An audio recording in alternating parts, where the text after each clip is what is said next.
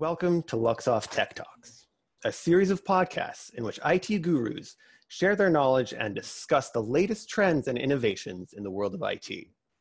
We are going to cover the most recent developments in the programming languages, frameworks, and technologies that are shaping the future of the software industry. This new format of online learning is part of Luxoft Learning Management and Development Services rebranding. Please share your feedback in the comments to let us know what speakers and topics you would like us to cover in later installments. Welcome everyone, and let's talk about today testing web accessibility. First of all, my name is Adrian. I'm from Spain, from Madrid. I'm the team lead of the web team at my company, and I'm a front-end developer, and I'm a strong accessibility advocate. You can find me almost everywhere under my surname. So let's talk about accessibility first. I got always the same question. So what does I11Y means? And this is the international acronym for accessibility because there is 11 letters between the A and the Y for accessibility. So why is this in the real world, these three situations completely wrong? Why so obvious? So in the first one, poor this man who's gonna go down very fast. In the second one, we have a tree in the middle of the accessibility ramp. And in the third one, we have stairs at the end of a ramp. So this is completely wrong. So let me show you a different example of a wrong situation. So someone arrives in a wheelchair, presses the accessibility button, and surprise, surprise, yeah, there are stairs. So why is this so obvious in the real world? But when we go to the online world, this is not that obvious to see. So let's imagine that you go to an online shop, an e-commerce website, and you call the support team because you want to know how to find your latest purchases. So the support, the help desk can tell you something like, you need to click in the button in the top right corner, or you want to change your email address. So they can tell you, you need to click in the button with the engine icon. But for blind people, there is no top right corner, or there is no button with an engine icon. So we need to take care about these situations when we develop a website. Let me give you some numbers first. A couple of years ago, we were 7.6 billion people in the world, and more than 1 billion people live with some form of visual impairment. So when we develop our website, our e-commerce, our product, we want to reach as much people as possible. So this is part of your audience as well. So I'm not gonna talk about developing web accessibility today. I have another talk, so maybe you wanna watch it as well, but I'm gonna talk about how to make sure that your website is accessible. So let's see how can we test it. So automated tests can free up your testing team from manual test every part of your application, but it's not magic. They cannot automatically make your site accessible. So using automate tests, you need to understand it as a part of a larger testing process where manual test is equally important. We cannot forget that only 20 to 50% of all accessibility issues can be automatically detected. So I've created a simple application in React with three very small, tiny components. One is a button. The second one is a fake button, which is an anchor link with the role button. And the third one is an image. And in the entry point of the application, I put a bunch of errors, a bunch of accessibility vulnerabilities. So let's see if we can find it. So let's start testing accessibility while you are in the development process. You can test while you are coding.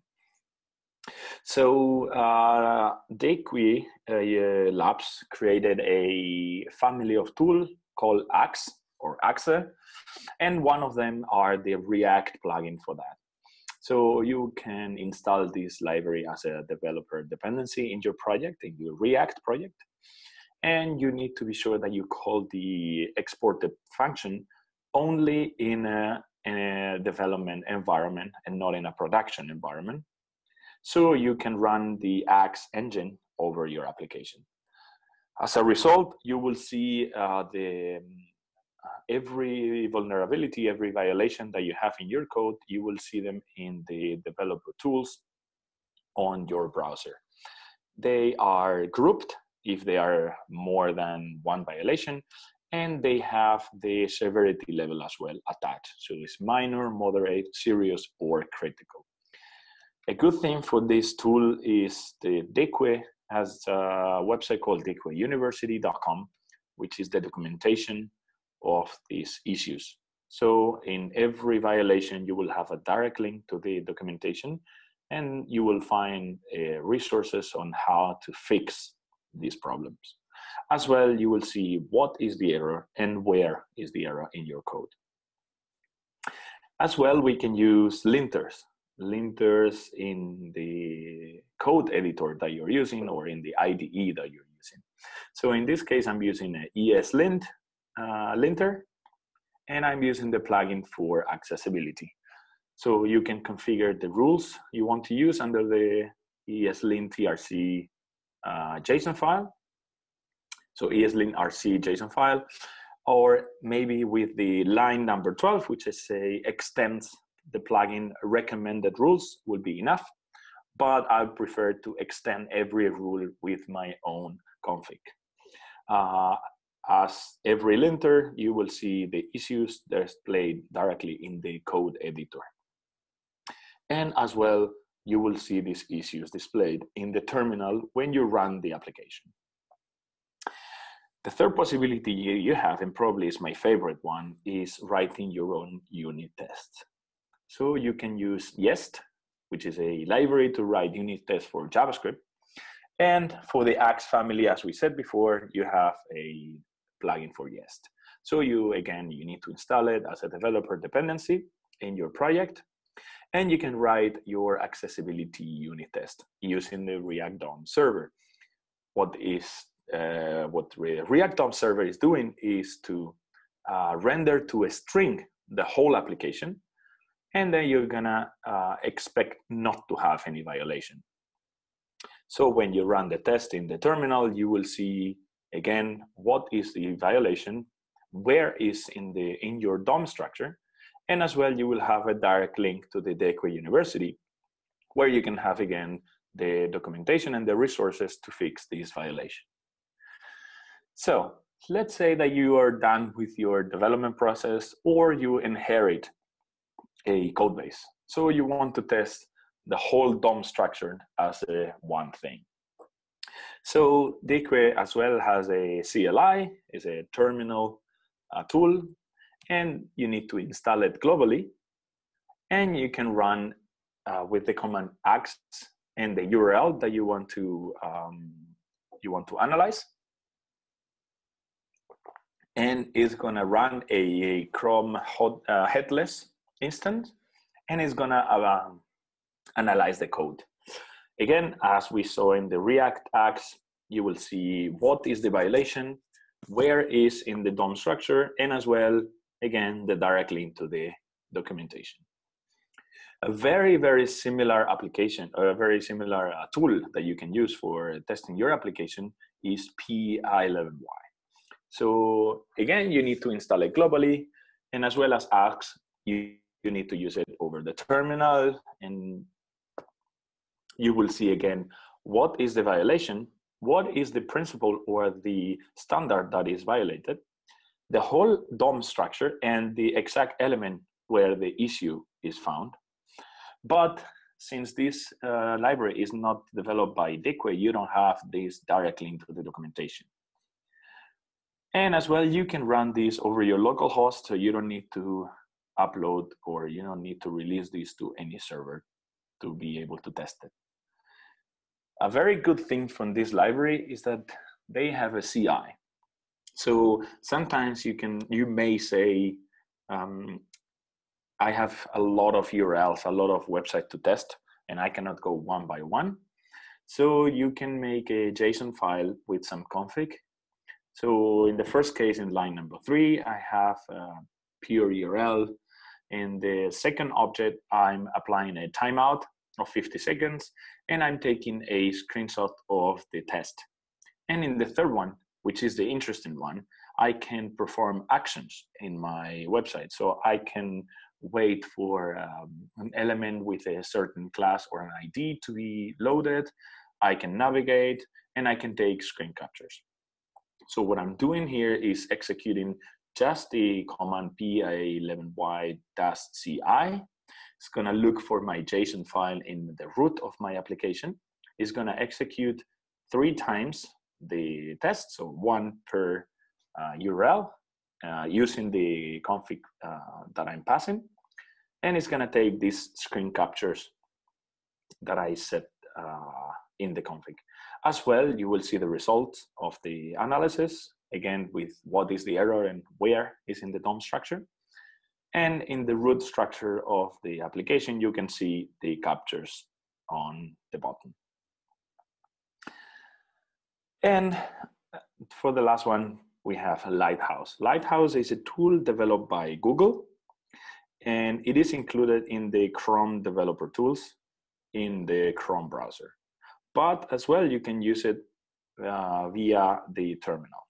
So again, as the last one, you have to install it globally in your machine, and then you can use the --view parameter flag. So after the result, you will see a full report about it. So the difference with the other ones is the other ones run a headless Chrome or browser instance. This one is gonna run a full browser instance, and it's gonna perform a lot of tests. Accessibility is gonna perform SEO, performance, low internet, responsiveness, and at the end is gonna generate an HTML report where you can see all your scores and the violations that you have, as well as some documentation on how to fix these errors. Lighthouse allows you, I think I already talked about the main features of every tool, but to end up with Lighthouse, you can as well save the full report into a JSON file or a CSV, a comma separated values, and you can use it for reporting purposes or for automating those tests in the release or in the production pipeline. But as I said before, only 20 to 50% of the issues can be tackled by automated tests. So manual test is really important as well. So I'm gonna show you some extensions on how to test in the browser manually. One, again, from the Axe family, from Deque, is the Axe Chrome extension. You can find it under the developer tools, and you can perform a analysis, and it's going to analyze the whole website. It's going to say, where is the error? What is the error? And instead of giving you a link of the Deque University, it's going to give you all the information to solve the problem.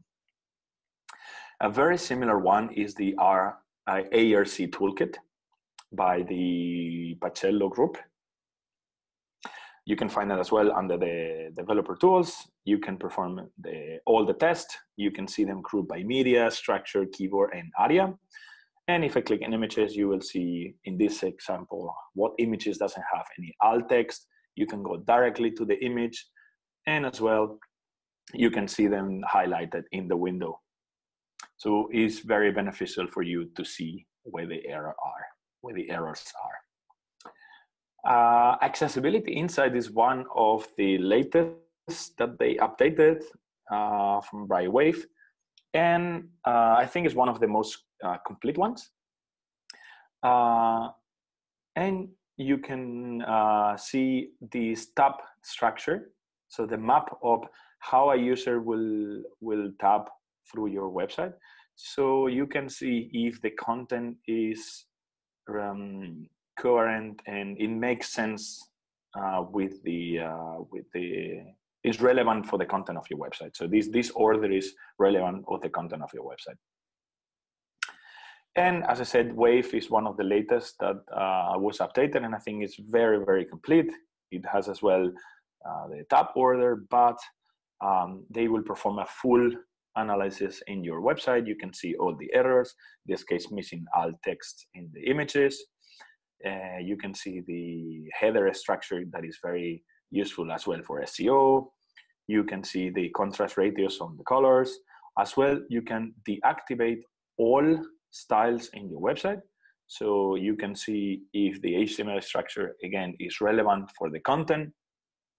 You can see the code of the website, so you can analyze it as well from the developer's perspective. I think it's a very, very complete tool to test. And we have NoCoffee. NoCoffee doesn't perform any tests, but it's a simulator. So you need to simulate as well how people with any kind of visual impairment can see your website. So someone who, for example, doesn't have the glasses with him or her will see the website. Or maybe there's people with color deficiency or any kind of color blindness. For example, protanopia. So they will see a distortion of the colors, or maybe directly with no colors at all. Any other visually color blindness, as well as glaucoma, which is the peripheral vision, or corner vision, side vision, or maybe some large spots in the retina. And you can simulate the effect of someone with these impairments to see your website. So this is the summary of the tools that I daily use to test the accessibility of the applications that I develop. What I want you to take from this talk is that they exist. Then you can test it and play around. They are very powerful and they are very, very useful. So if you want to take a look of the code of the application that I create, is under my GitHub. The slides of my talk are under my speaker deck. There is a new course officially by the W3C, which is an introduction to web accessibility. It is not only for technical people, so I recommend you to do it to get familiar with accessibility. And I would love to leave with a couple of sentences. And one from Trenton Moss said, it's not just about disabled users being able to access your website.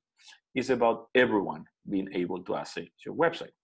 Sometimes you don't have your glasses with you. Sometimes you broke your screen, or you have your kid in your hand and you need to use your computer with only one hand. You need to be able to use every website, even if you are disabled or not. Because accessibility is never a feature, and we cannot consider as a feature. We need to include accessibility testing in our daily development process. So we need to consider accessibility when we develop and when we test. And that's it. Thank you very much.